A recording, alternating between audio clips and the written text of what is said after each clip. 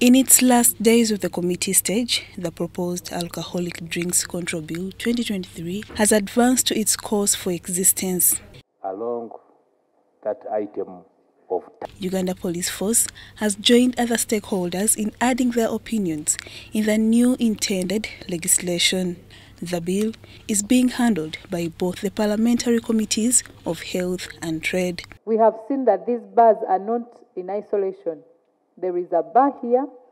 Around it, there is a border stage. A prominent clause in the bill is to regulate the time of sale and consumption of alcohol. The committee asked the security officials how the force is ready to implement this element. By the end of this session, if we pass the Alcohol Prevention and Control Bill, it will be implemented. It will be enforced by the enforcement agency. Although the officers note that the abuse of alcohol has greatly contributed to high cases of domestic violence, traffic offences, and other crimes in Uganda, the MPs wanted to understand the statistics guiding their explanations. In the absence of that, we can't take a decision on speculation that it may be alcohol.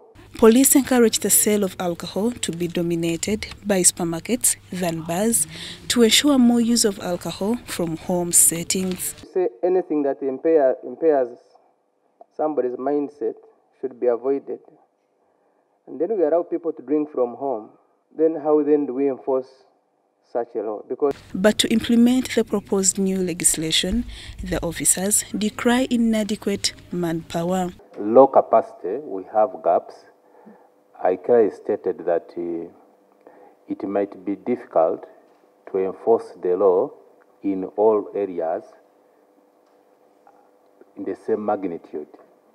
However, the officials interested the committee on how the force is implementing on putting up sub-county police models for support and increase in numbers.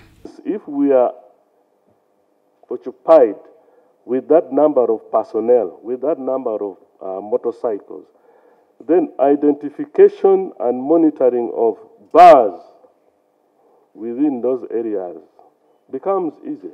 Concerning enforcement on the bill, police cite how this needs collaborative efforts and it will work with other agencies to make sure enforcements are put in place.